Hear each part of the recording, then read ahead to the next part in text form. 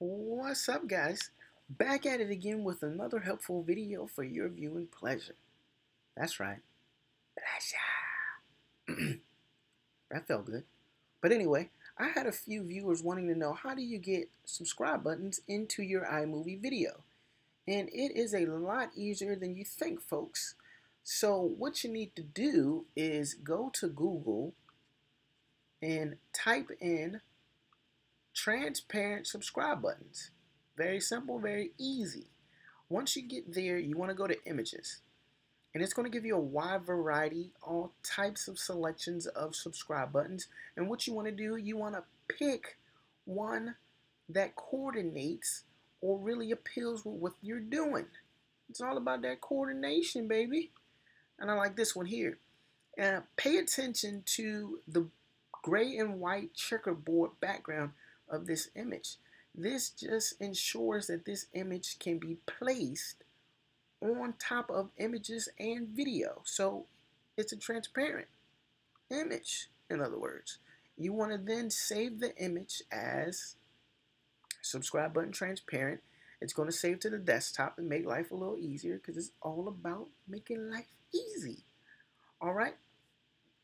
Now let's go to iMovie, where I already have a video set up, and I'm just going to slide in the subscribe button. See that? Easy life, baby. Easy life. All right, you want to just shorten that up so everything looks kosher. And now, if you have the most recent iMovie, updated iMovie, this is exactly what you want to do. You want to click onto the image that you just placed into your iMovie and make it a picture in picture.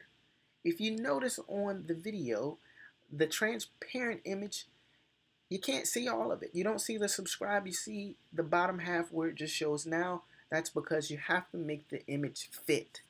So you go to the cropping button and you see all of these, and this is the one you want to select. You want to select fit. Go back to where you originally were. Now it gives you the option to resize the image and place the image in a variety of places. And it is a little lighter than it is supposed to be, and I think that's because, here we go. And now let's just set this up here, and you want to make sure it is perfect. And it's in there, folks. And that's how it's easy peasy, man. It's really simple. It's really easy. Didn't really take very long, maybe a minute after you do it a few times. But please like this video, share this video, comment below. Please comment below and let me know if you guys enjoy this video and if you want more videos like this, or suggest to me what you're looking for, what you may need assistance with. Until next time. Damn.